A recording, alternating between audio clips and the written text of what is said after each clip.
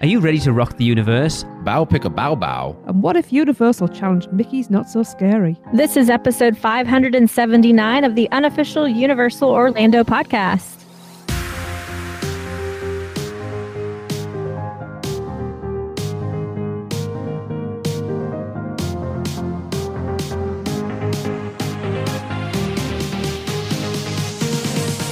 Hello, everybody. I am Michelle, your host for today. And thank goodness we got the whole fam damly with us. We got Chris. The fam damling. The fam damly's here. What's up? Hey, Chris is back. And we got Lily. Hello, everyone. Lily. We got Tracy. Hidely ho, fam damly. Fam damling. You know what I mean? Trey Trey? Trey. Have you never heard of the phrase fam damly? Aw. Not big here. You haven't either, Chris? Wow. Where's Okay. this from? I don't know where it started. I don't know, to be honest with you, but my family says it all the time. I think it's cute. Well, I'll incorporate it now. All right.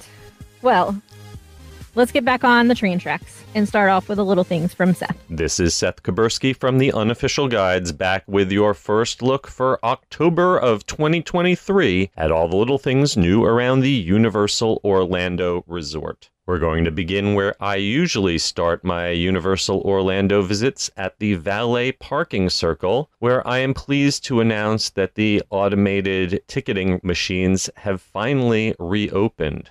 If you prepaid for valet or you're a Premier Annual Pass holder getting free valet parking, Brian you no Cooper. longer have to wait in line, but can once again just scan your parking ticket. Unfortunately, the credit card readers on the machine are having a little trouble, so be sure to bring cash for your tip.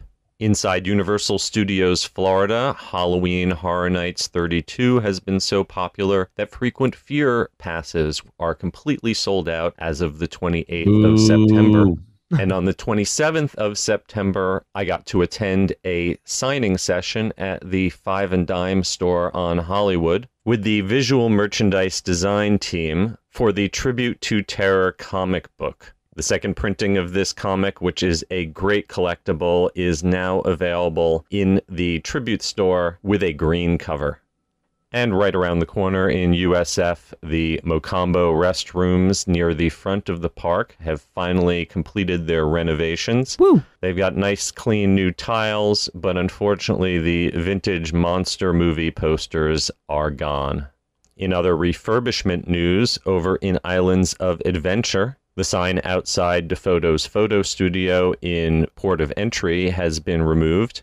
There are construction walls all around Circus McGurkus in Seuss Landing, and there are multiple construction walls in Marvel, with the snack stand near the pathway to Toon Lagoon having been removed entirely. Also in Toon Lagoon, there are once again refurbishment walls around the Popeye statue. Outside of the parks, over at the Royal Pacific Resort, Beer Fest is returning to Jake's on October 6th.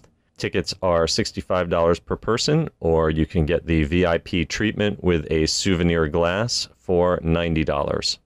And finally, I've gotten word about a minor change coming to early park admission. This won't affect most guests who get their early park admission by reserving an on-site hotel room or having an annual pass. But if you've previously gotten early park admission with a special single-day ticket sold through certain travel agents, that will no longer be an option in the future.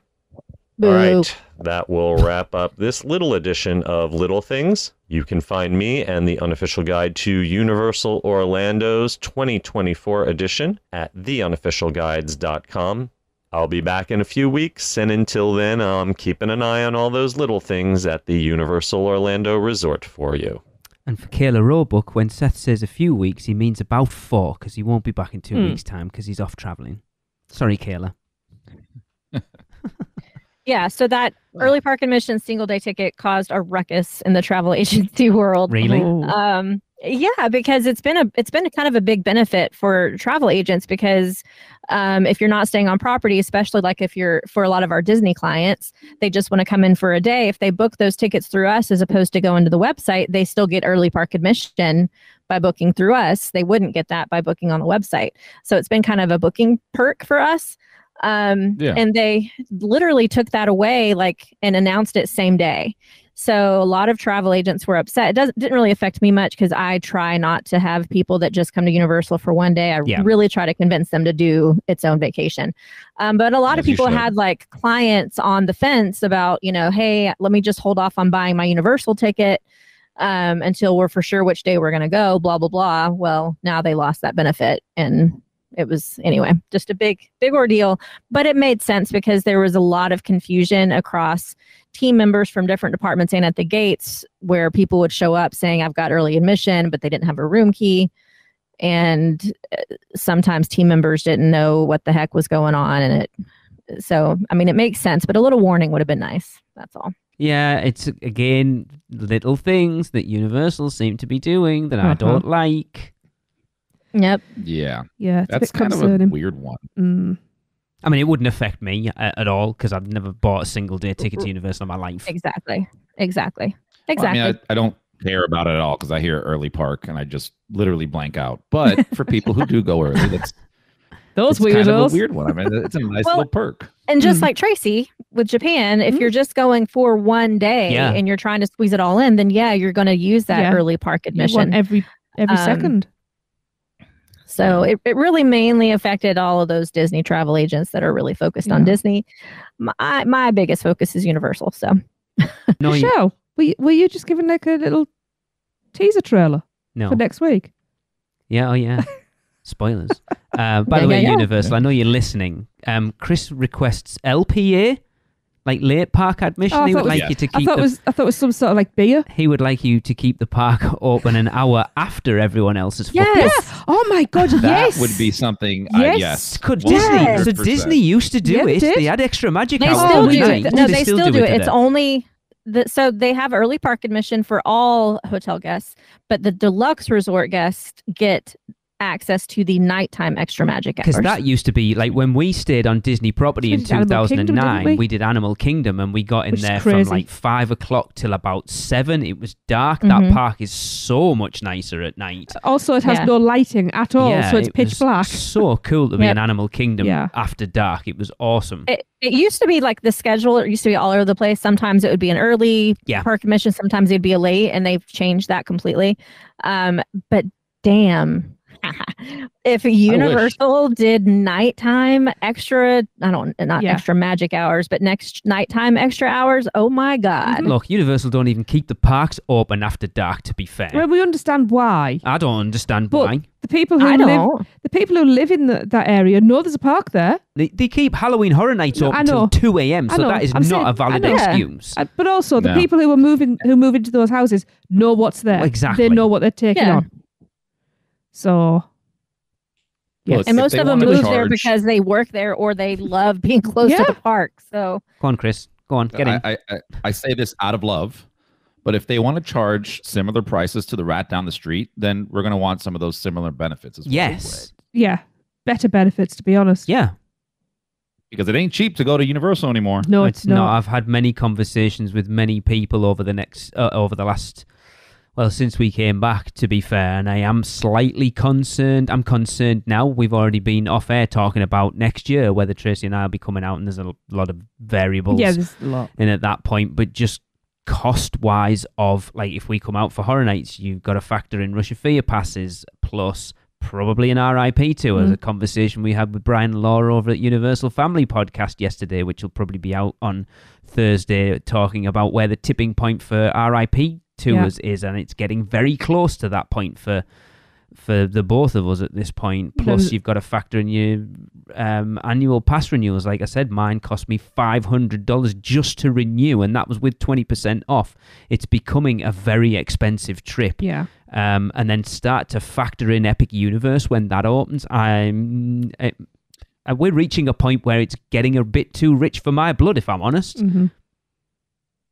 The Epic Universe thing is a very big question mark that I think a lot of people have on their mind when it comes to, planning. Because look at where prices are now. Yeah. You're going to introduce an entirely new state-of-the-art giant park. Mm-hmm. That you can charge whatever you want for it as well. Exactly. It's like opening up a full park.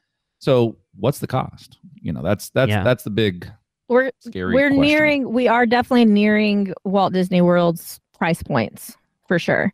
Oh, and listen, I'm okay with it I'm okay with it as long as the value's there. Yes. But at the moment, they're not giving you that value. They're just raising prices.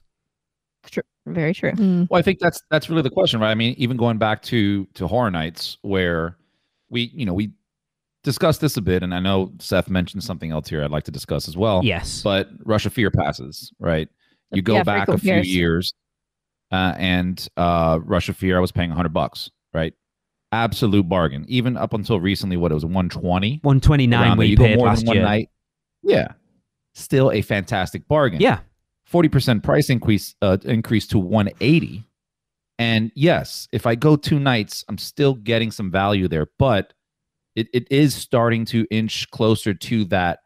Am I doing this and going so much just so I can try to justify this? Yes. Or am I actually going because I want to? And obviously I do want to go to Horror Nights, but I'm just kind of throwing out I this. get that. You got to think about that with every aspect of this, right? Like, if you're a Disney pass holder, and I know, some that are pass holders that don't go that frequently. And one of my good friends that literally dropped their annual pass because they love that park to death, right? Like they eat, live, and breathe and all that. But they told me it doesn't make any financial sense for us to keep this pass if we don't go X amount of times a year. Yeah, and we just sometimes can't. So it's no point. It's a little thing like Tracy and I talked about for the longest time of why we never got the freestyle cups. Because am I drinking to get value out of what I've paid for the freestyle cup, or am I drinking because I want to? You want that drink. Yeah. And there was also days where we went in and it was like, do you know what? It's past a certain time. It's not worth But no, recharging I'm saying it. it's like that comes into it yes, as well. but we I'm saying we never used to get them because it was like, I'm going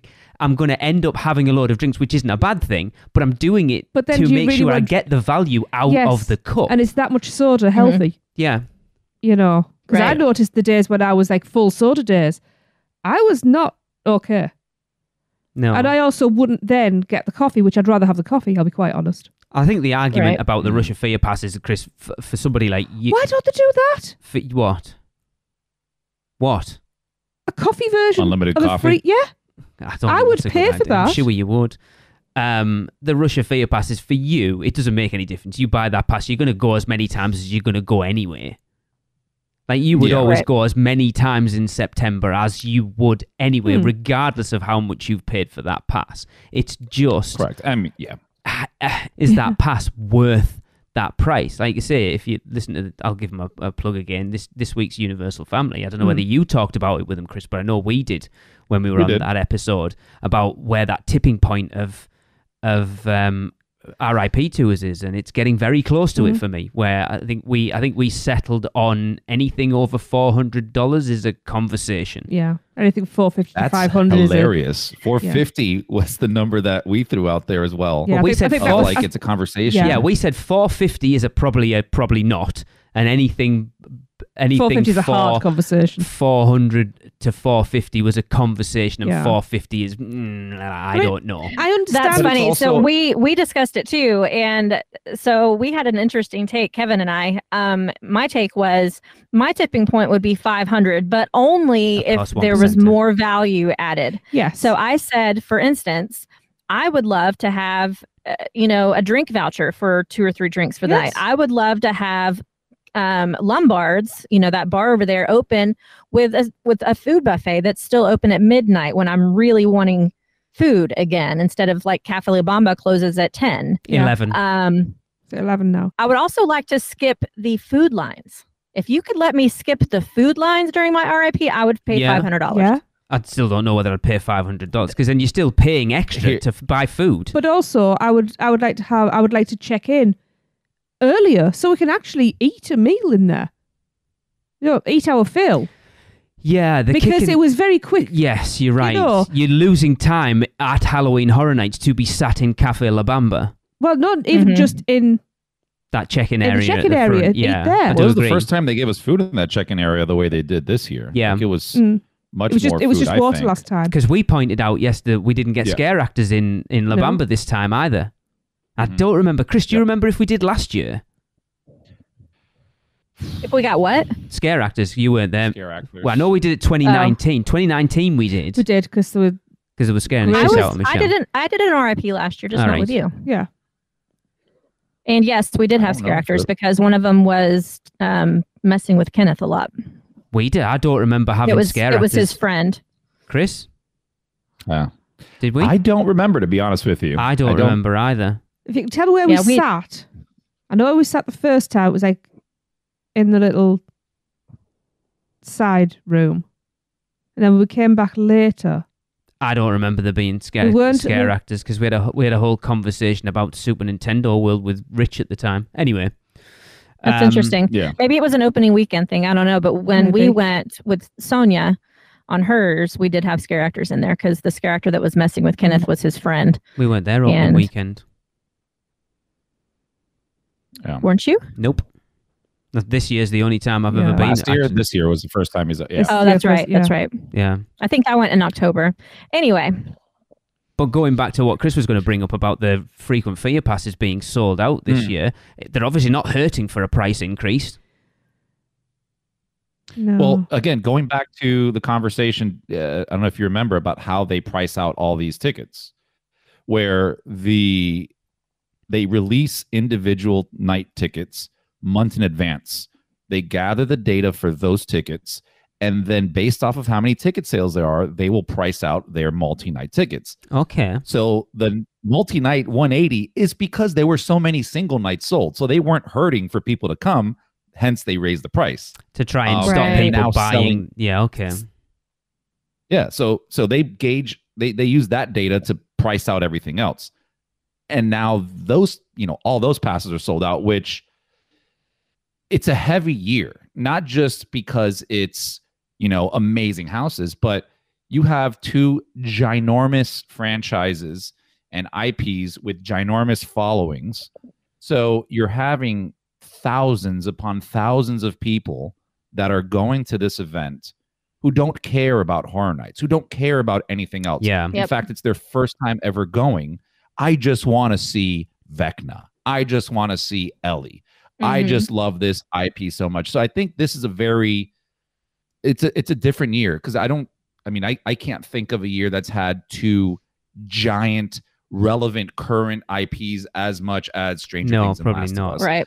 Walking Dead doesn't really count because that started dying Yeah. off after a while. So these are huge. But those people you're Yeah. talking about, are they buying frequent flyer passes? Probably not. Well, but that's also going to affect those other passes. Because remember, your frequent fears, your rush of fears, you have to set a starting date now. You can't go prior to the start date that you put in there. And as they are selling even more individual night tickets, they're like, well, damn, we don't We have can't to sell really sell anymore. this frequent fear Yeah. and just cut those off and we'll just keep on selling these other tickets that are way more expensive. So I think that's where it became like this. Yeah. Yeah, the single night. That's what I told you, Chris, too, when you were asking about upgrading, which I'm assuming you Yes. found out that you cannot. I did. Yeah, because I literally 2 days before them putting in this sold out thing, Alexa and I were looking to upgrade our tickets because we were going to go back in October. And it was cheaper for us to just upgrade than buy an individual 2 nights. Yeah. And literally the day after it was sold out, I called Universal and yeah, even if you had previous passes, you're not grandfathered in. They're just sold out. They will not sell it to you. Okay. Because then Yeah. the interesting thing this year as well, I think I brought it up on Universal Family yesterday, that this year they're actually selling unlimited express passes on the gate as well. I don't know how much they are. I saw it was like only an extra $40 or something to upgrade it from your regular express to unlimited. Jesus, then you do If they that. have, That's weird. Oh, dude, it's too. Well, the prices I've been seeing on all the different Horror Nights groups is like $250 For an unlimited. for an unlimited, which That's a lot I of brought money. up as a talking point. So going back to, is the RIP worth it? I came at it from a different angle. If you look at it and go, how much is an express Yes. unlimited Yeah. night? And I then think we how said much the extra same. for RIP? What am I getting? I'm getting food. I'm getting, walk straight to the front. So that's Yeah. a different conversation there. I think the value But is for still there. twice the When price. that Yeah. becomes too big, now it's a different conversation. Yeah. Yeah. Interesting. I'm yeah, sure because we'll even get with into it. Express, like my agency, when we did that one night, we all had Express. And even with the Express, it was hard to get it all in. That's what she said. I knew it was coming. I was just waiting. That's what she said. Yeah. Yeah. Wow. Yeah, I mean, I appreciate that worldwide costs have gone up and things, but the unfortunate thing is people's salaries haven't gone up No. in relation to everything else that's going up in the world. And that doesn't seem to be getting factored in anywhere. That No, they're a business at the end of the day. I mean, they're all, it doesn't matter because for every person that can't go, there's 10 that can. 10 new ones that are going. It's, you know. It just worries me, like I say, I love Horror Nights so much, but it's potentially going to get to a point where it's like, I can't afford to come out at that time because I can't go out in September and not go to Horror Nights. And then you're talking about your tickets, like say we did Russia Fear for 2 of us, plus an RIP tour on top of that, plus maybe you want one night with Express. That's an expensive trip on top of your flights, your hotel, your spending money, your annual passes, and everything else that goes with it. It's a very, very expensive trip, and it does worry me. And at that point, Lee, it might be cheaper for you guys not to do annual passes. It might be cheaper for you, unless you get the 15-month one where it'll cover you. Yeah.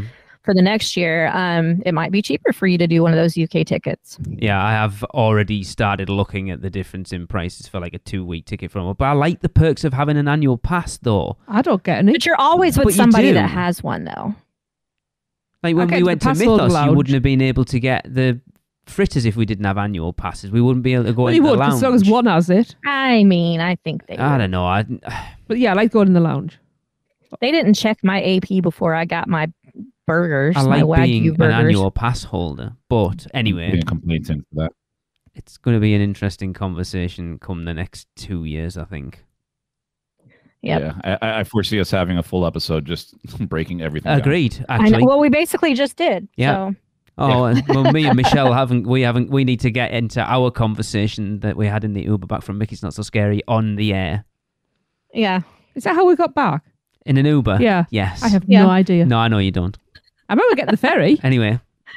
Wow. Is there anything else you guys wanted to talk about in the little things? Nah. All right. No. All right. Well then, Tracy, why don't you tell us about something fun that we can do for our listeners? Well, obviously it's a Halloween season. It's killing me. I'm not there at the moment. Well, I really keep telling you. Keep telling you. Apparently everything's changed quite a lot as well. Don't. You know, I mean, get a flyer at work on a Friday. We'll fly out the Friday night. I haven't got the holidays left. I'll be your Juan. Yeah. Yes. So obviously we've got all the fun of trying to decide which is the best house and fighting with each other. So in order to help us do that, by the way, Chris, sorry just to jump in. I hope you didn't give anything away when you were on the Universal Family yesterday. They were asking us about houses, and I'm like, I am being very diplomatic here. I am not giving away what I have. I didn't either. No. Good. Oh, I literally said what everybody said is there's 2 at the bottom, and then the rest are awesome. Yeah. Cool. Yeah. Sorry, Tracy. That's okay. I just need to make sure my team are on the right track. Yes, definitely. So yes, we want you to be involved with ranking the Halloween Horror Nights houses. So when you've been, that really helps if you go. When you've been, you can make them up if you want. You can if you want, but what's fun in that? That's what Tracy did with the hype list. And then send them I mean, you could. Yeah. Please don't. No. So yes. So rank your houses in reverse order from 10 to 1. 10 being your least favorite, 1 being your most favorite. I'm gonna bleep that. I'm gonna edit this. You could just do 10 being and 1 being something else. Not. Yeah, 1 being anything but. Yeah.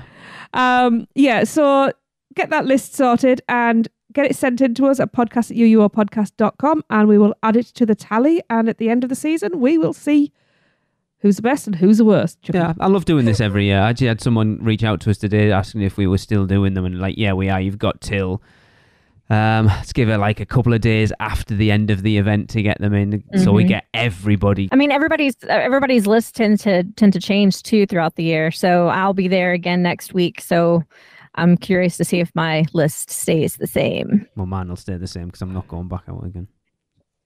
True. Sad. Yeah. All right. Well, let's move on and talk about a different event. Yeah. Sadly. because Yeah. I'd rather talk about Halloween Horror Nights all the time. But Chris, why don't you tell us a little bit about the antithesis of Halloween Horror Nights, Rock the Universe? We're going to have to send someone to report this. Chris, Absolutely. do you fancy going to see this? Like going for this weekend and cover it for the podcast? Is it this weekend? Not this weekend. Oh, It's in January. but you know what? Possibly. Sure. Why not? I'm down. Anyway, We'll discuss details offline. Yeah. when is it? So January.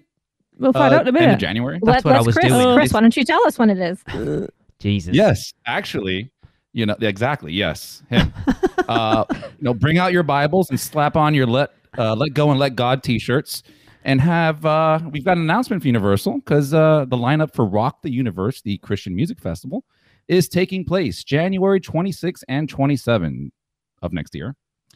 The weekend kicks off on Friday night with performances by Grammy-nominated rock band We the Kingdom and Grammy award-winning rapper Lecrae, and more. The festival continues Saturday night with performances by Dove, award-winning band, Casting Crowns, Grammy-nominated singer Phil Wickham. Wickham. Sorry if I'm butchering these names a little bit. Grammy award-winning singer Brandon Lake, and more. For the full weekend lineup, go to rocktheuniverse.com. I got to interview one of the performers. Was it last year? The year Yes, I before? think I was either busy or something. Matthew West, Grammy nominated. I had no idea who he was. a good John interview, Self though. helped me along. He was. Beyond the main stage performances, Rock the Universe attendees can immerse themselves in a weekend full of inspiring worship experiences, including a powerful Sunday morning service to wrap up the faith-filled weekend. Fans can keep the music flowing in a dedicated fan zone, featuring live performances from up-and-coming acts and autograph sessions with participating bands and artists. That's pretty cool. I think we said this before. If this is your thing, it's awesome. Like, what better place to do for it? sure. Yeah. I mean, look, I've literally gone to Disney used to have one called Night of Joy. Yes. I think it was called, and did this because I used to go to youth group and everything. I had a blast as a kid. You're there with all your friends and riding rides. It's a good time. Yeah. And you get music. All right. Tickets to Rock the Universe also include access to Universal Studios Florida's most thrilling attractions during the event. Fans can take a break from the music and experience the newest addition to the park, Minion Land on Illuminations Avenue, featuring the groundbreaking new attraction, Illuminations Villain Con Minion Blast, and also Rip Ride Rocket. Escape from Gringotts, Race to New York starring Jimmy Fallon, Despicable Me, Minion Mayhem, and Revenge of the Mummy. Pretty good, decent That's- lineup. It's pretty much everything yeah. that's open during Horror Nights. Yeah. Apart from Minus Minion Blast. Transformers. Yeah. I'd just be riding Minion Blast all night. Yeah. Because it is Yeah. the best attraction in the park. I wonder if Oh my goodness. It's all right, I've already had Grace Wiley You tell him, Grace. tell me off. She's like, and you had a go at me for having Stranger Things as my number one house. I think that Minion Blast being your number one's a much harder take. Like, I don't care. I disagree. Awesome. Well, if Christian music is your thing, then this sounds like a great event for you. Yeah. You just need to do an event for every month of the year. Like, we need to come up with other ones in between Rock the Universe, Mardi Gras, Horror Nights, the holidays. Well, I could do something for New Year. Well, they used to do Which the goes to summer January. concert. They do the New Year. What is it? Eve. It's New Year's Eve. Yeah, they used to do. Look at And to be Um, fair, Mardi Gras lasts like 10 months. True. so- They used to do the summer concert series as well, though, didn't they? They did. years ago. Yeah. It was a long time ago. I mean, they also used to have way more Mardi Gras concerts, but that's a different conversation altogether as well. I do think we're just going to have 3 seasons in the park, and they're just going to like spill into each other. Have Pancake Day, but spread it over like That's a month. only here. I Do you believe. guys Wait, what's celebrate Pancake Day? Shrove Tuesday and Ash Wednesday? No? No. Before Lent? No, I thought it was like a Denny's thing you were talking about. No. So Pancake Me Days. too. Pancake Days. IHOP Day. Shrove Tuesday, so it's to get rid of all the eggs and milk and flour in the Any house before perishables Lent. before you... Oh, okay. So everyone So has you make- pancakes. But they're more like crepes, Crepes. which I forget every All year. right. All right, Yes. Miss Tracy, Yes. let's get back to some Producers Club birthdays. No, it's been so long. I know. Wow. You only did them 2 weeks ago. Yeah. I've slept since then. It's been so long. It still feels like she just got back from Japan. It Okay, it does. I mean not Japan. Well, that too. Well, that too. Korea. Korea. That too. Yeah. Yes. For you, maybe. Asia. You were back from Asia. I can go back. It's not a problem. It's not a hardship. It is a problem. As long as I can go to Orlando, I'm going back over to Horror Nights. I'll see you go. next I've week. told you. I've been telling you to go. I'm definitely coming. Okay, let's crack on with some birthdays, shall Cheaper we? when there's only one of me. There's only one of you. There's only one of me. Yeah. Well, not Well, if how the many- other one is in Beijing at the same time. So How many just times have you enough. brought two of you? I was just going to say, how many of him is there? Well, there's only one of me. He How many said. trips were there? 2 or 3? Thank goodness there's only one. Yeah, right. Oh, I love you too.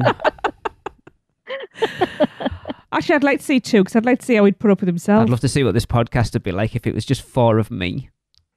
I might just do that. I might record an episode of me doing all the parts. But like as different people, what not she as said. me. Like I'll record them all separately and put it all together so I'm not That doing could it. actually be funny. Tracy, Could be it's time for terrifying. Producers Club's birthdays. Come on. I want to hear the other 2 accents now. If that's me. I can't do a Southern belle.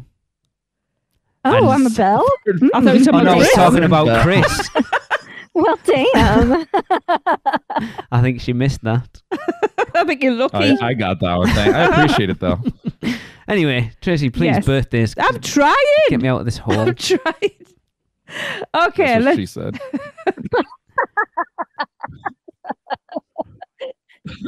Okay, we're going to kick this off with an October the 3rd birthday. And that is the amazing Devon Coleman's birthday. Happy birthday, Devon. Happy birthday. Happy birthday. Happy birthday. And then on October the 6th, it is the gorgeous Jamie Schiller's birthday. Happy birthday, Jamie. Happy birthday, Jamie. Happy birthday. Happy birthday.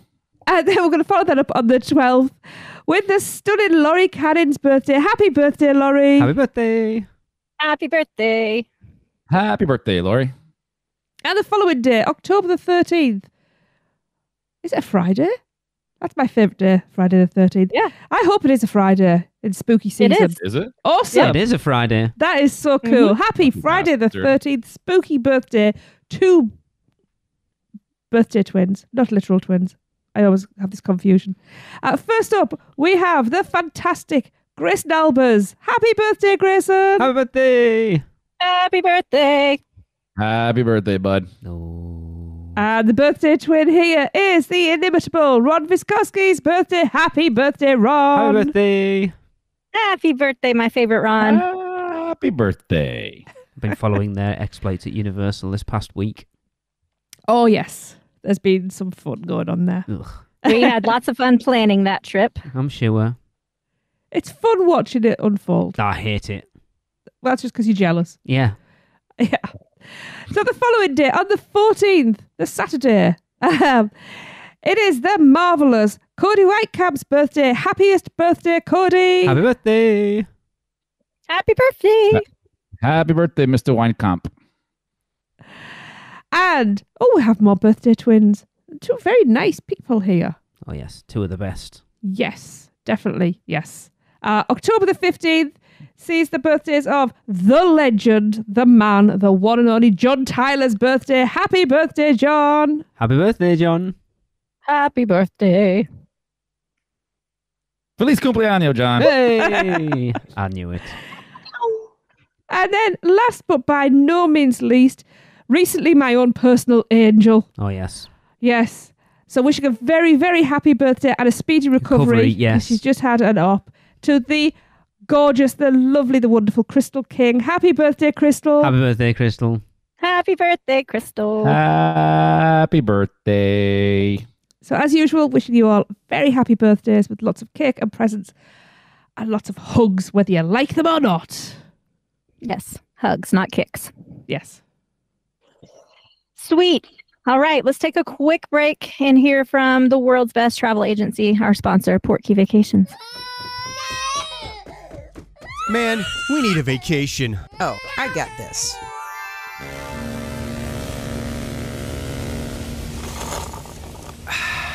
Whoa, that's awesome. But I was thinking something a little more adventurous. Okay, how about this? Yes! Woo! And how about some relaxation from Mama?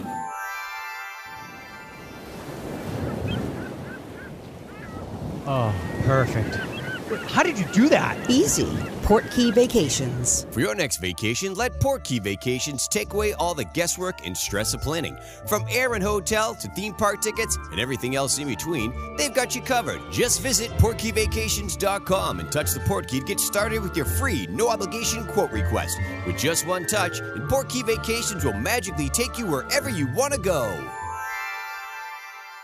All right, welcome back. Hello, everybody. We are back, and we are going to jump into a pick a bow from Kirby. Bow. Pick a bow. Bow.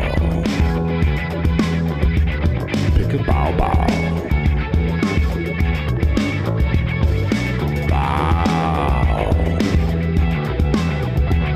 Pick a bow. Bow, pick a bow, baby. Hi, this is Kirby and Kendra. We just ate at Bend the Bow. We had the kimchi fried chicken, the shrimp, and the brisket. What did you think of the kimchi? I would give the kimchi a 4 out of 5. I thought there was a lot of flavor to it. You know, I was satisfied with every bite. I'm going to give the kimchi a 3.5. It was good. There was a lot of sauce, and that's kind of honestly all I tasted. I really didn't get any chicken or some of the other toppings. Then we'll move on to the shrimp. I'm going to give the shrimp a 4. I thought it was very reminiscent of what you'd get in a shrimp taco, which I like. So I liked all the flavors there. And I will give the shrimp a 3.5. I really enjoyed it. It was super flavorful. The sauce that was on the shrimp really made it a good little treat. And then finally the brisket. I'm going to give the brisket a 3.5. The meat was tender. It was juicy and not tough. I really like spice and heat with jalapenos, and those fried jalapenos were a nice touch. However, I really wanted it to be more heat from those jalapenos. And I would give the brisket a 2. I just thought it just tasted like regular brisket, nothing real special about it. All right, thank you, and we'll catch you next time. So we've got 1 left. I said we had 2. Mr. Craig Lucas, I'm going to call you out, sir, because it'll be buzzing now. It's like 3 episodes on a row. I get a shout out. I will play their clip at some point. If you want to hear a load of inebriated scousers at Bend the Bow trying bows but not actually rating them, then have I got the clip for you? I need to hear this. I need to hear this, The too. whole thing's 8 minutes long. Oh, my goodness. I edited it down to about 3.5. Maybe I should leave it in. I think we should save that for our closing of that segment. Okay. That's a great idea. Although John wanted Love to be that. the last one, so I might have to fight with him over it. Oh, that'd be the penultimate one then. It is funny, though. Yeah. Chris, tell us what we have up next. That's what What she we said. have up next is probably... Oh, my God. That was a really bad way to introduce this. It was, you're right. Yeah, it's very on the nose. Let's say that much. So, Okay. don't forget that next year we will begin our new listener interactive topic, which is which stick gets my lick. Lick my stick. Now, similar to That's what it's going to end up being called. what? I didn't Lick know my you had stick? a Yeah, that's I what didn't know you Tracy's had a going to end stick, up. Tracy. Yeah. Well, Lick my stick. All You right. can't judge anybody nowadays, Well, can you? Similar to Bow Pick a Bow Bow, you're going to go to Freeze Ray Pops in Minion Land and try however many, which means all, of the Freeze Ray Pops as you like and record yourself rating each of them out of 5. Now, we're going to be using the same rating system here, which 1 is a bleh, and 5 is a... Oh, hell yeah. Thank you, Joe. And send them to us at podcasts@uuopodcast.com. And we will begin this new interactive topic in the new year. So get yours in. That's what she said. So we have plenty to keep us going. I was saying we've already got 1 in, Chris, because we actually saw that getting recorded. You remember, by that bunch of idiots sat Oh in my Minion God. Cafe. Yes, that was hilarious. they sent that in? Oh yeah, Oh my God. yeah. Wow. I can't wait to have actually that play This it. is It's great. funny. You know what I honestly can't wait the most for is a intro song from John Tyler. He is already working on it. He has already tasked himself to say he for how much he got people to laugh over Bow Picker Bow Bow, he's struggling to know how to outdo Bow Picker Bow Bow now. So he's on the case. I mean, I don't know that you can outdo it. It's difficult. But this man, I will say, he puts his time, dedication, and effort into these things. So I have faith in you, John. Yeah, I have full faith in you. He is on it. I know that much. That's great. Awesome. Speaking of interactive topics, we reached out to the Producers Club and asked them if Universal were to counter HHN and compete with Mickey's Not So Scary by hosting an extra ticketed event in Islands of Adventure on non-HHN nights that was a Halloween event aimed at families, not kids, what would you like to see them do? So let's go through their responses. I was struggling because there's no news out there, and I suddenly thought this could be interesting to get the listeners involved. Yeah, this is cool. So now, with that being said, before we jump into that, okay, families, not kids. So, are we saying that Not So Scary is geared towards kids, right? Yeah, I think so. Or is that geared towards families? Well, no, I think it's geared towards families too. Maybe. But what I was saying, I didn't want it to be a kids event. I wanted it to be a family event. Just a family-friendly event, Yes. so anybody can enjoy it. So not an event I didn't know if it was like something separate altogether. All right. No. Cool. Got it. First up, we have a response from Corey Hall. He says, jack-o'-lanterns galore out front of IOA entrance. Event-themed lighting on the lighthouse. Cool. Characters all throughout port of entry welcoming you to the celebration. Cool. Each land is decorated for the event. Special characters you may not see. I'm assuming that means you may not see in daytime would be villains and Marvel, Potter characters other than Death Eaters, Seuss characters, etc. A lagoon show, yes, please. And of course, trick-or-treat stations in each land. We've been begging out for a lagoon show in Islands of Adventure forever. Mm-hmm. It needs it badly. Yeah. Yes. Who would be the villain in Seuss, Tracy? That's an interesting... Dr. Zeus. That would be kind of cool. The lumberjack? Okay. I can see it. Is he the lumberjack? What's he called? The Wonsler. Not the Wonsler. The not The Wonsler, yeah. Yeah, the Wonsler would be. Yeah, the Wonsler. Technically, the cat in the hat. He's a isn't he? And thing one and thing two. I mean, I know he cleans up after himself, but he still everything up in the first place. I think it'd be cool just to have creeped out Dr. Seuss characters in general. Yeah. I mean, but I know that wouldn't be allowed. No, and that's your issue with a lot of this stuff is they wouldn't be allowed to do any of this stuff in the land. 100% not Marvel. No. It's just such a shame because you've obviously got like the zombie episode of What If with like zombie Captain America, and that would be so cool. And I know they do it. They've done it in Disneyland with zombie Captain America, but there's no way Disney would allow Universal to do it. No. Yep. Well, we have Stephanie Grant. She wrote in number 1, special food and drink options in each land. Absolutely. Number 2 is allow costumes within reason. Yep. Mm-hmm. Number 3, offer character meet and greets. Mm-hmm. Sure. Yep. Number 4, multiple candy locations within each island, like trick-or-treating. Mm-hmm. 5, they could offer something similar to the Christmas tree search, but Halloween related, which they kind of do. Yeah. Yeah, the little boo thing this year. They do it, but yeah, I can see them just. They don't they have stuff in islands as well, right? For the little boo treat. I actually think so, because can't you buy that booklet thing from? Yeah, you can. You can buy it from the All Hallows Eve boutique too. Yes. Oh, of course. Yes. I got to look it up. Yes, I think it's because it's spread out now through City Walk, Islands, and Universal. Yes. So totally doable. Where were we? Park number 6. Park would obviously need to be decorated for Halloween. Yep. 7, offer every or most attractions within islands. Yep. Number 8, nothing scary, gory. Yep. All family friendly. Yep. And number 9 is price should be comparable to Mickey's Not So Scary Halloween Parade. Is that what? Party? Yeah. Party. Yeah, there you go. But I think $50 to $75 would be worth it. Lower wait times in the park after dark would be fun. It would definitely be more than 50 to 75. Never see that. Yeah. That would be amazing. I would do that in a heartbeat just to be able to be in the parks at nighttime. Yeah. Mickey's Not So Scary probably the cheapest tickets are around 80 and then go up from there. And they're gone immediately. What do we pay? 110 like 100, or right? something, wasn't it? Mm-hmm. Yeah. Which I still think is the best way to do Disney. Absolutely. Jessica Spence says, I'd love to see some kind of stage show, possibly with Scooby-Doo and the gang, or maybe include the Ghostbusters. That would be cool. Yes. Yeah, and they've got that nice big theater there that never gets used for anything. Yes, they have. You're right. Well, they could even do a whole new show in the Wild, no, not the Wild West. What is it now? Why can I not think? Sinbad's. Oh, yeah. Mm-hmm. Yeah. They could like totally put a whole new show in there because that's not being used either. No. We heard the Matt Hoffman Stadium being used, didn't we? Did we? We could hear rehearsals and things going on in there. I just think that should Probably be a used. cheerleading squad. Yeah. Probably. Chris Rook. Rookie says, two things spring immediately to mind.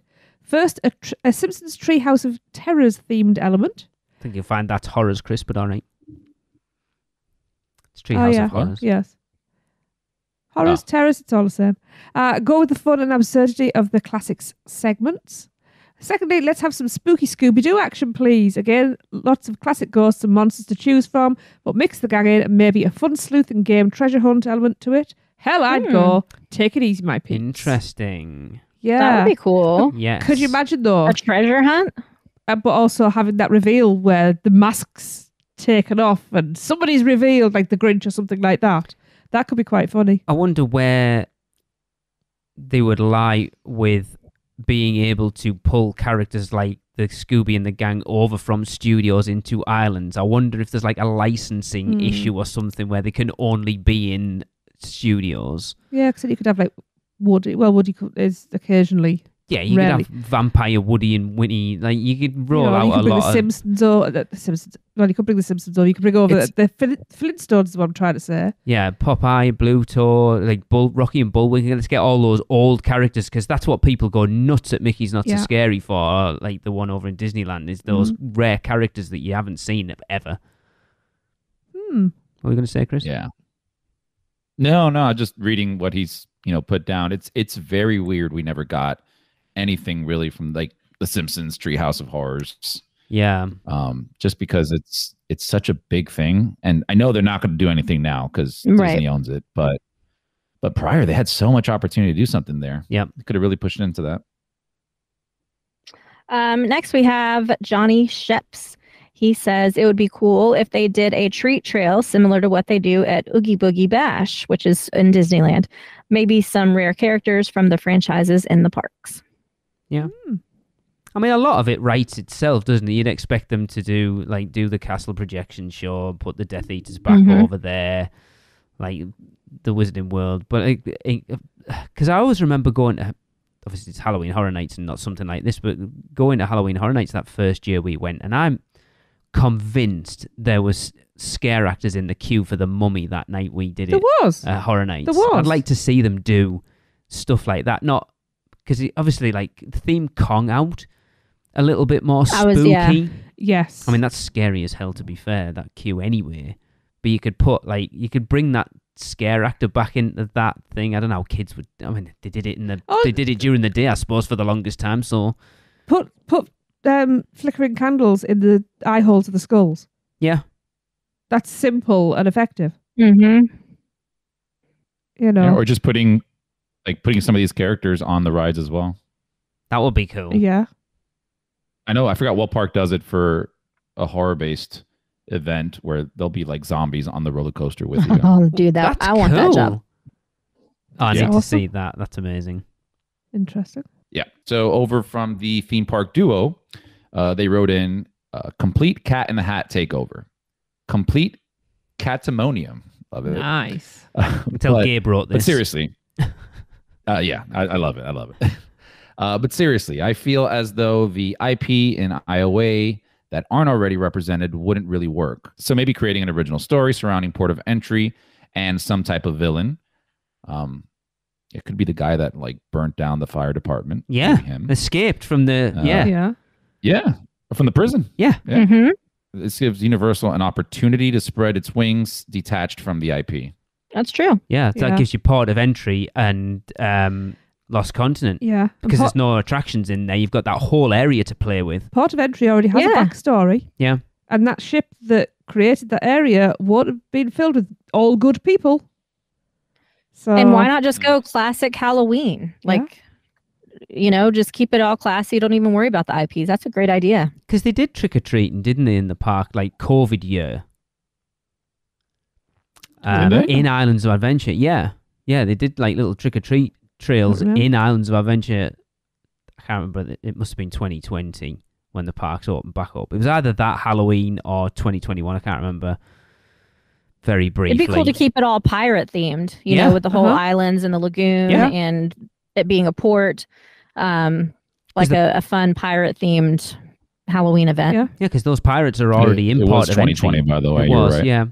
Because you've already got the pirates in Port of Entry. Zombify them up. That would be cool because they're awesome. Those girls are amazing.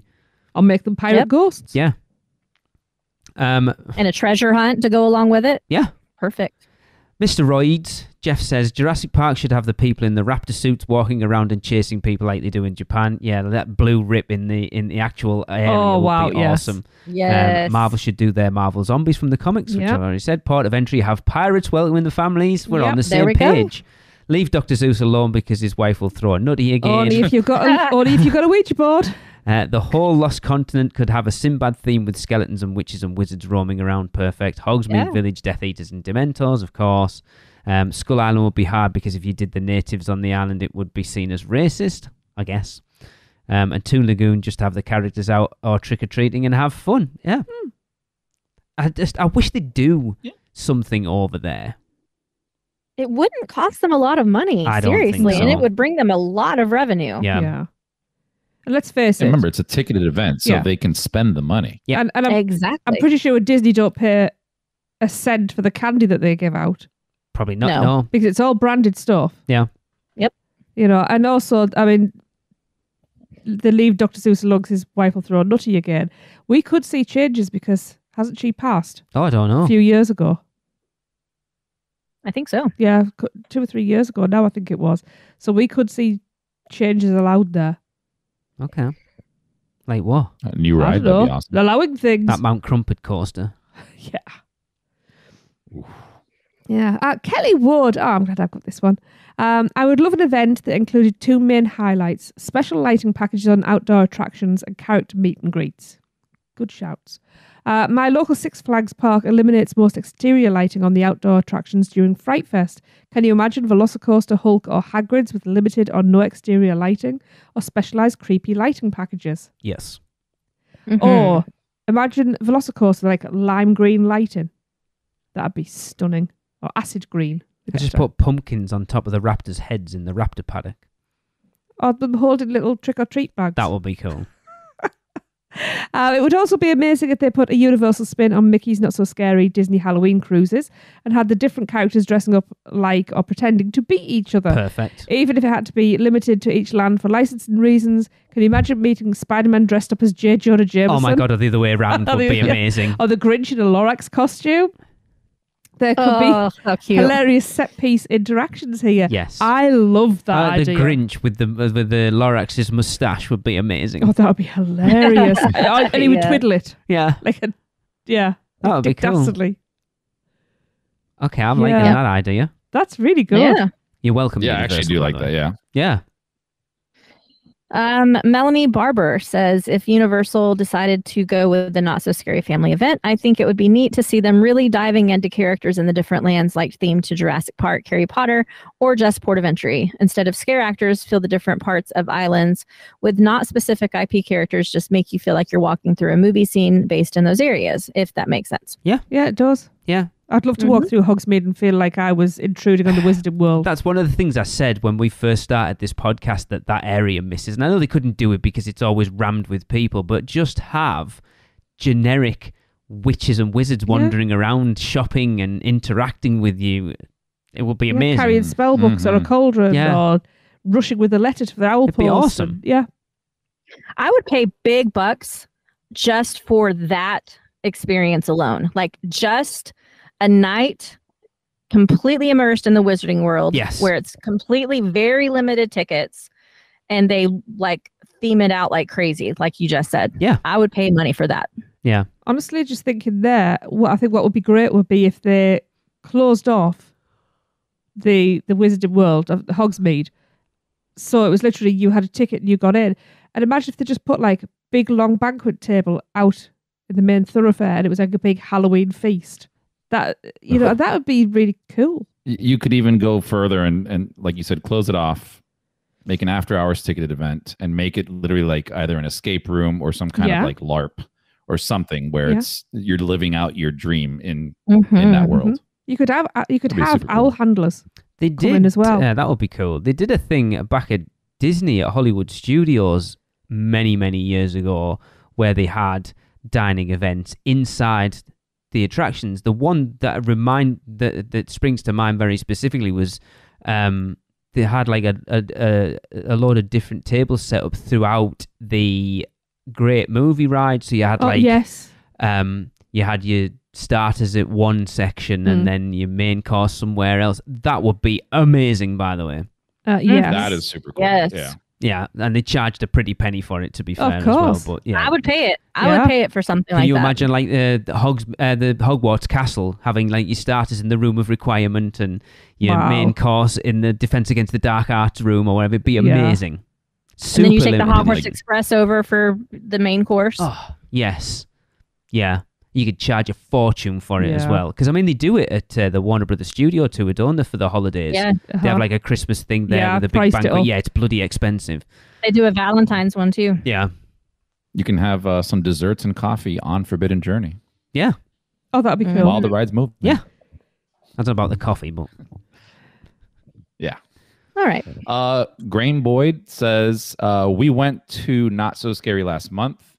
What would be good is that they do the opposite of Not So Scary, i.e. the Universal characters are dead or deformed. There are not treats, only tricks. What would be good is that numbers are limited, just like Disney, so the park is enjoyable. Yeah. I love that. Which I have to argue and say that Disney has gotten really bad at increasing their numbers allowed for these nightly tickets. It was still quiet. When I first started going to Mickey's Not So Scary, it was so much more dead than it is now. But us going this time, we never waited more than 25 minutes for anything that night. Yeah. Yeah, but I think, are you talking more about, because I'm assuming when you did it before, you were taking Krissa around to go do trick-or-treating, right? Yeah. Well, not just trick-or-treating. I just mean in general. Yeah. All the wait times and everything. Just crowds in general. Like it used to feel like there were no crowds at all. Okay. Seriously. Like even just walking. Weird. But anyway. Cody Whitecamp says, first off, I'd like to see a lot of general Halloween decorations throughout each land in IOA, specifically themed to each land. Yes. That's a really cool idea. Yeah. I'd love to just do that anyways. Yeah. Like they do it for Hogsmeade. And like you look at the holidays when they put all the like very specific holiday decorations up in Hogsmeade and Diagon Alley. I don't understand why they don't do it in a lot of the other lands. Pumpkins that got like the Green Goblin's face on. Yeah. Hobgoblin's face, especially because he throws the pumpkin in the ride. Yeah. I'd also love to see some special party-only characters in the lands, plus specialty-themed food. I mean, we know they can do that. Mm-hmm. We're going to get onto some of that in the next few weeks and probably have some very interesting conversations about a certain corn dog, but we'll wait for that. Also, a Halloween-themed Hogwarts castle show, which they do anyway. Not this year, but they sometimes do. Yeah. Yeah. Leanne Lessard, I'm sure this will be popular. Again, but Scooby-Doo and the gang would be sick. Something with all the monsters that have been seen throughout the series, as well as a gang dressed in Halloween costumes. They basically have everything they need already, so it wouldn't be super hard to do. Thank you. Like the Sea Kender, but you have to go and see Scooby and the gang to get you. Yeah. Yeah. Because we know they can help out. Oh, we do. Cool. I wonder if they could like totally retheme Kong to Scooby-Doo just for the party. Probably not, but... That would be cool, though. Okay. Nicole Hunter. I hate that it's pretty similar to Mickey's Not So Scary Halloween Party, but for families and islands, I'd love to see pop-up mini walkthrough in each island featuring unique fall lighting packages, themed decor, including fall leaf gardens and pumpkins throughout. Trick-or-treating spots with candy passers dressed themed to their island. Yep. Yes. Dark Art Show on Castle with Death Eaters roaming, Raptors roaming through Jurassic, Port of Entry characters roaming, themed foods similar to HHN. Later hours, yes. So we can see those awesome lighting packages. Exactly. Use Lost Continent Amphitheater and Toon Lagoon Amphitheater for themed spooky shows based around monsters and other original shows. Fog on the Lagoon with a laser light show. Sounds good. Let's do it. Yes. Yep. Grayson Albers says, here are my thoughts on the idea. Hosting an extra ticketed event will likely be a deterrent. By telling people, hey, if you want to enjoy the parks after 5 p.m. during September and October, you're going to have to pay extra. They're going to be accused of worse price gouging than Disney. Right, let me just stop. Let me just stop there because I read this email. I read this message when Grace and I was ready to get into this. Right, so this is why I specifically said on non-Halloween Horror Nights night. So effectively, for most of September and October, you'd have this going on in Islands of Adventure for 2 nights. Yeah. And so while those 2 nights are going on, you've still got the studios you can go into for whatever time that closes. Then the 5 nights that's not on, you've got Horror Nights going on in the studios, and you've got Islands open till late. So you don't have to, you're not specifically wanting, so what he's saying is that they're going to get blasted for, the only way you're going to get to visit those parks after 5 p.m. is if you buy a hard ticket event for this or a hard ticket for Horror Nights, and that's not the case. You'd still have 5 nights in Islands and 2 nights in studios that if you weren't doing either of these events, that you could still be in the park after dark, basically. Sorry, Grayson. There you go. All right, I'll add to that after. Alternatively, you offer some sort of Halloween itinerary for families that is included in the daytime tickets.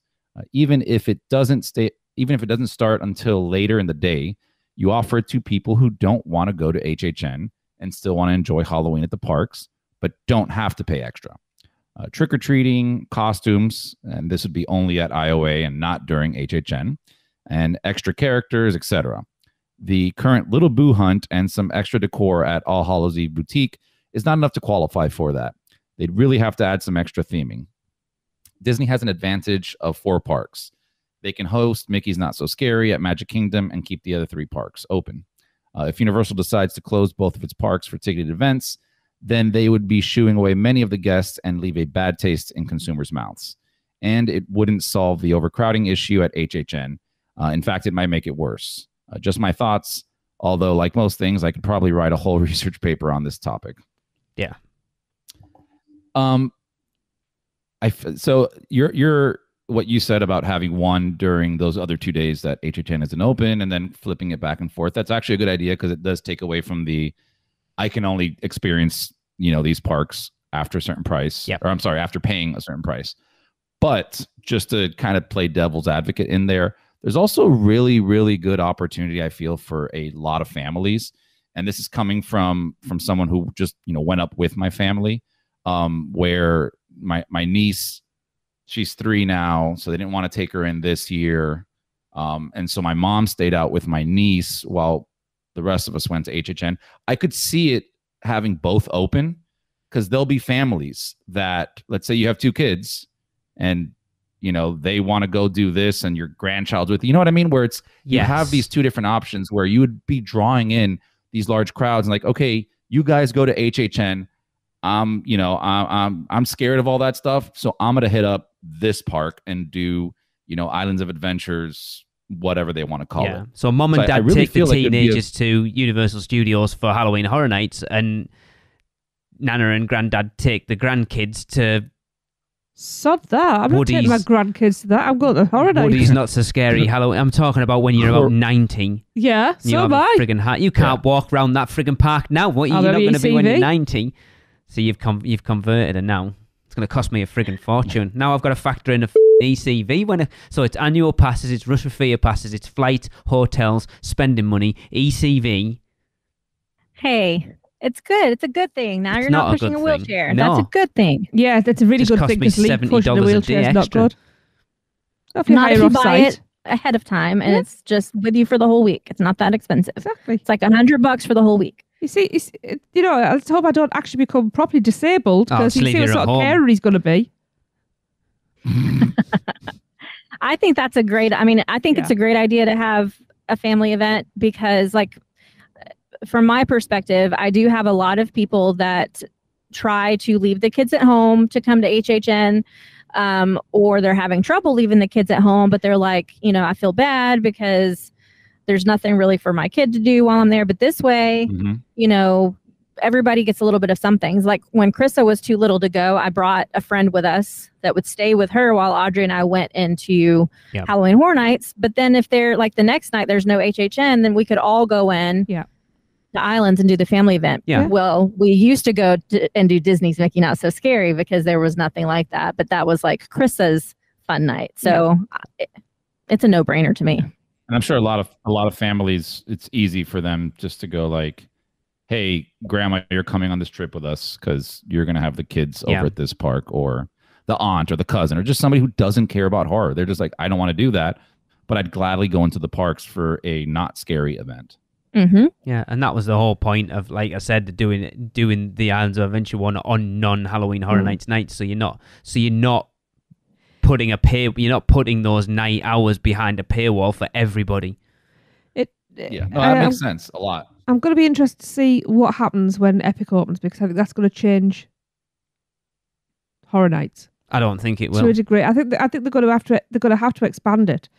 I think something like this could end up being the cards, maybe in Epic. I thought about this when I put this question out, and this is going completely off topic, but Epic doesn't lend itself to something like this because every land's separate off the main hub, and it's not a circular thing. You're in and out. I think it would be too much of a logistical nightmare because you then can't govern one area. Epic. The thing is, though, if you did like the kids' version of it, it's going to be smaller. Super Nintendo World. Right.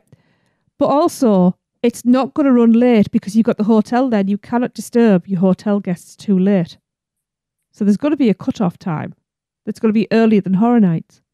Maybe. Well, and what is in the land between the hubs? So what if they built structures just for HHN and opened up pathways between the hubs just for HHN, creating a loop where we're not having to walk 10 miles to the back of a ride to get to a parade building. I don't think you will ever see anything Halloween Horror Nights related at Epic Universe. So Horror Nights, I'm talking about. Yeah, but Michelle just did. Yeah, I think it makes sense to create, go ahead and put that into the plan. No, that would be amazing. They're not going to want to on their brand new park by putting infrastructure in for an extra ticketed event like that when it's already set up for it at Universal Studios Florida. No, they're going to want that. But I wonder how much they lose by not renting out their sound stages during HHN months. But then, like, they literally cannot use it once they have to input all of the, build the sets into those sound stages. They are not rentable. I don't think they care. I think they make more than enough money off Halloween Horror Nights to cover that entire year. But why not make Plus, money how many off sound of stages those? are we talking? Like 4, if that. It's like Minion. I think it's very telling that they are going to be taking down said pop-up tents to make physical structures. Yes, I think that's telling a really good point. It's not going anywhere. Yeah. It's the same as Minion Land not being part of Halloween Horror Nights this year. It'll be the same thing with Epic Universe. Maybe down the line, but I can guarantee you for the first 10 years you won't see anything like that. They may do something in Monsters Land, who knows, because it's already kind of set up for you, but I can't see them putting any sort of infrastructure in a brand new park and taking away from it. I could see them doing little cutesy trick-or-treat trails, maybe during the day. Yeah. Kids, you get a wristband for it. But not putting a whole. Who knows? Maybe they'll do a family-friendly event at Epic. I think they will. I do think that the size of Epic. I just think it's a brand new. Even if it's, like I say, it doesn't have to be after hours. It could be something that's during the day.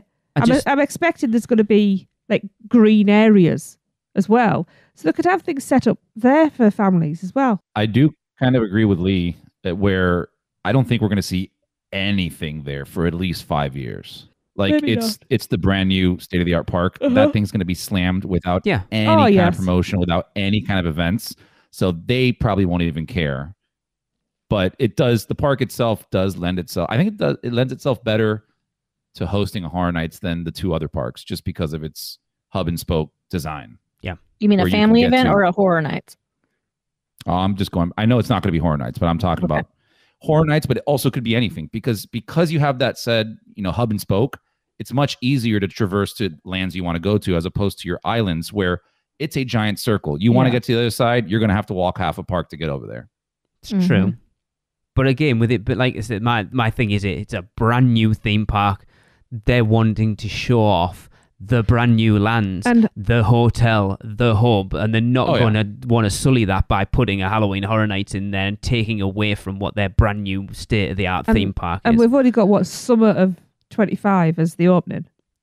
Yeah. So it's definitely so like a month or two after opening is going to be Halloween season. So they're not going to be doing anything the first year for definite. No, that's for sure. Anyway, yes. Let's get back on track. Susie Scott says it's all about the candy and the characters. Yes. An attraction overlay would be fun too. Yes. Absolutely. I agree with that. Nicole Hubbs, something centered around Halloween fall Universal Movies IPs, like a friendly version of Classic Monsters.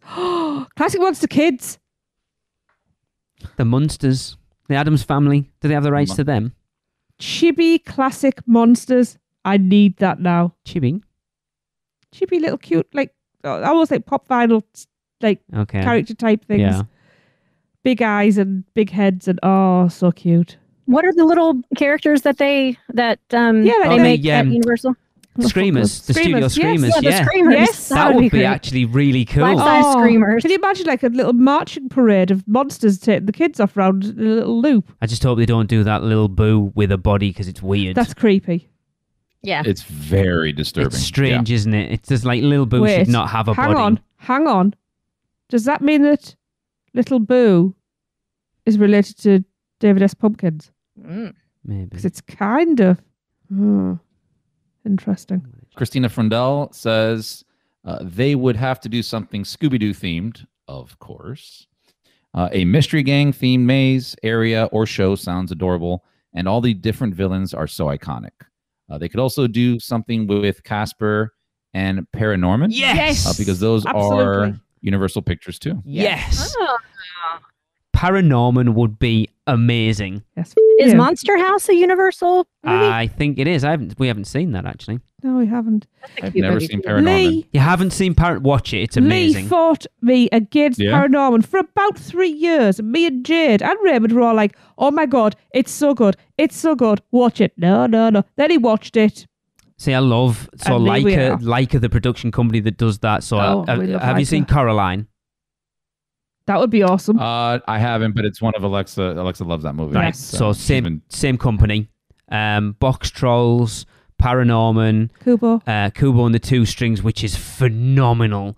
And, the Yeti one. Oh, it's called Missing Link was the last one they did. No, Frankenweenie's bloody Disney. It's Tim Burton. Oh, isn't it the? Yeah. No, watch Paranorman is phenomenal. Kubo and the Two Strings is amazing. And to be fair, Coraline would make a creepy something as well. Yeah, if they could get the licenses to them, they would be phenomenal. Yeah. Even Box Trolls sounds like something that's friendly. It's kind of creepy, but it's very sweet. Yeah, I'd be up for them. And Casper, let's be honest, Casper's slapped all over the merch for Horror Nights for about the last but not there 10 years. It's such a weird thing. So we had this explained to us, didn't we? That it's because it's like a license-free character or a character they have license to use. They just use it. So do you know what? Just project Casper onto buildings. Yeah. Honestly, I would argue even Gremlins could be family friendly if they don't make the Gremlins too scary. Gremlins was never family friendly. No, Gremlins is not family friendly. Gremlins is terrifying. Yeah, I still get scared of that. Yeah, that female gremlin is terrifying. Yeah, and when they put it in the blender and it's split, that's why I said you have to not do that stuff. Don't do the super scary stuff, but Gremlins is kind of cute. Yeah, it really isn't. You want just what's his face out there? Gizmo. Yes. Gizmo. But he's not a gremlin the whole time. He's a mogwai. Yeah, a bunch of little gizmos. But that's not gremlins then. That's mogwais. That's true, because he got to turn into a gremlin. Yeah. I think projections on the buildings in port of entry, like pumpkin-y ones and stuff like that would be awesome. Honestly, I still want them to do that projection mapping in Hogsmeade. I've always said for Diagon Alley it works better, but do it in Hogsmeade where it looks like it's been destroyed, which would be amazing. Yeah. I would just love to see Scooby-Doo themed, but villains just running around literally with a sheet over their heads. Yeah. With cut out eye holes. I think that would be hilarious. So make it comedic. Because I'd love that. If this turns up at Universal next year and a lot of these ideas we are want free implemented, tickets. You know where they got the ideas from. I want a Ghostbusters ghost hunt. Yep. Where you can pay to rent a Ghostbuster gun, and there's like little ghosts throughout the park that you can shoot and gain points. And if you shoot them all, you get a prize at the end. You don't get slimed. Free ghost. I will walk out with that gun. All right. Exactly. Oh, you could pay extra to get slimed, actually. That's what she said. And hug the marshmallow man at the end? Yes. Well, that went... we got way more content out of that than I was expecting. I'm glad I came up with that. Pat yourself on the back there, why don't you? Have you met us? Let me throw this question out to you guys. Universal has to have sat down and had this conversation. Oh, yeah. Right? This Probably. But so we're talking about Surely. all the things they can do. But here, I'll throw it out to you guys, see what you think. Why haven't they? Yeah. Because possibly they don't want to take away from Halloween Horror Nights. Halloween Horror Nights is their thing, and they don't want to dilute it by having something else that people might have to make a choice. We've already talked about it tonight, about how expensive a Halloween Horror Nights trips become, and maybe they don't want to dilute their Halloween Horror Nights audience by giving them something similar to do, and then people have to go, well, I can't afford both. What do I do? Also, you've got to factor in, you've got at least 2 IPs there where permissions are not going to be given to use those licenses. So you've got 2 areas that you've got to somehow navigate pass-throughs to get to the others. I mean, they've done that for Horror Nights when they've done Horror Nights there before. So there's obviously a work around it. Because when we did Horror Nights in 2004, there was a house down Doom Alley. I can't for the life of me remember where the entrance was, however, but we were in Marvel because that's where we got our faces painted in Marvel superhero. And so we went, Marvel was part of it, but there was no theming or anything there that I remember. But if you remember, Zeus Landing was pitch black. I don't remember. With fog. There was, because we got a really good scare coming out, going into... the Lost Continent. Lost Continent. Yes, I do remember that. But it was pitch black going through. There was nothing lit. I wish I remembered that. I have no recollection aside from the cornfield to take you between parks. And then I remember Jurassic Park having some really good scares in the... I don't remember anything wandering in around. Jurassic Park. Wasn't one of the crossovers in Zeus Landing? It was, that one, the Field of Screams, because you went through where the double gates were where the back. photos taken. Yeah. That was where Field of Screams was. Yeah. That's where the whole, don't plant corn, because if you plant corn, there's a fucking hurricane coming. Yeah. Well, they didn't plant corn this year, but look what happened. They did. I think probably the biggest reason Universal hasn't done a family-friendly event is because they tend to not try to compete with Disney. They say they're not Disney. Been pretty vocal. Yeah. They've been pretty vocal about the fact that they are their own thing and they are the specialists in what they do, and Disney can be the specialists in the kid stuff. And I think that's probably their biggest factors. They can leave the kid stuff to Disney. See, I 100% agree with you. Well, funny. I don't know, in recent years have changed that. It's funny because they did. About 8 or 9 years ago, they started looking. There was little things coming into the parks, the Superstar Parade, little things like that, where I think they started down that road of wanting to compete with Disney for that family-friendly market, and then realised that, we can't. We're just going to build Velocicoaster, which we much prefer. I mean, I think they can. I don't think they can. I totally think that they could be fine with doing a family-friendly event, because more and more families are coming to these parks. I mean, I can see amongst my own clients in the past 10 years how the family dynamics have gotten younger and younger. So I think that they can. I just don't think it's going to be. I don't think that they need to try to do it like Disney. I think they need to figure out their own family-friendly thing. I think the conversation changed a bit once from, go back 5 years till now, where you're not going to Universal for one day, right? Now they're trying to compete with Disney. Now they're not trying to compete and take away their clientele in that aspect, because they will never be able to compete with Disney on a children level. We know that.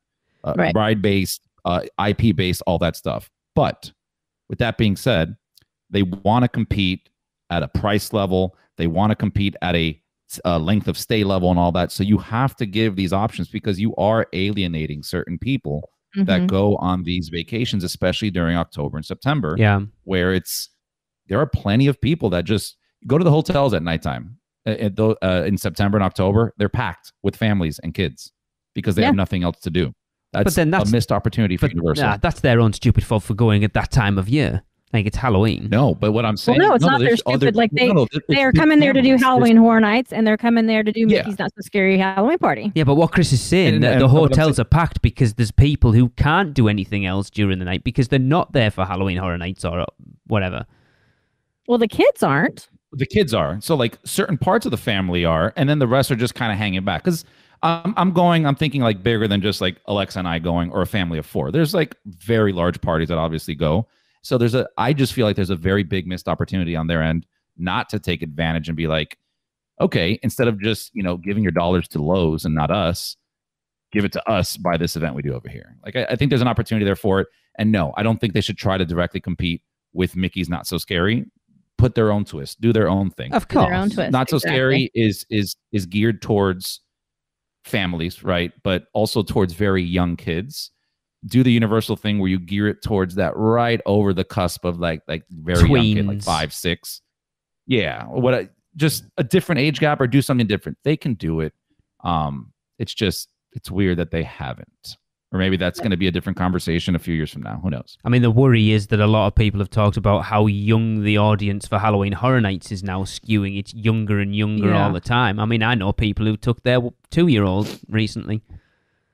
I will say, we took our niece last year. She was 2. Exactly. You don't get much younger than this that.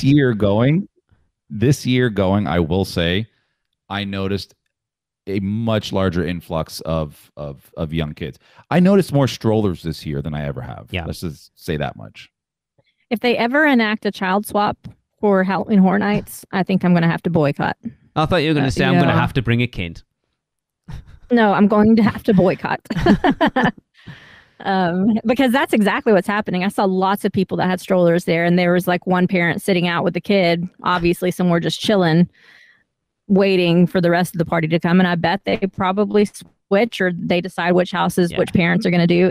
They figure it out. But I agree with Chris. There's a missed opportunity there for some revenue for sure. And just to clarify, Brian, Michelle wasn't talking about you there, people with strollers, by the way. Those strollers are very welcome. True. The bourbon baby. Bring all the strollers. Anyway. Right. All right. That was a fun episode. It was. Yeah. All right. That is going to end this podcast, which means it's time for a Universal Is. And this one comes from Thomas Burnell. So we will see you next week. But for this episode, Thomas says, Universal is my money pit. Mm-hmm. Catch you next time. That was another episode of the Unofficial Universal Orlando Podcast, the best and only podcast about Universal Orlando on the island. Check us out on social media on Facebook, Instagram, Twitter, YouTube, and Pinterest. Just search UUO Podcast. For all the podcasts, news, and articles, check out our blog at UUOpodcast.com. Contact us at podcast@UUOpodcast.com. Join the Producers Club by emailing us at UUOPproducers@gmail.com. Listen and subscribe to the podcast on Apple Podcasts, Spotify, Google Podcasts, Stitcher, and everywhere else podcasts are found. Check out our friends, the Theme Park Duo, for all your other theme park news, and email Michelle at PortKeyVacations.net to book your next trip.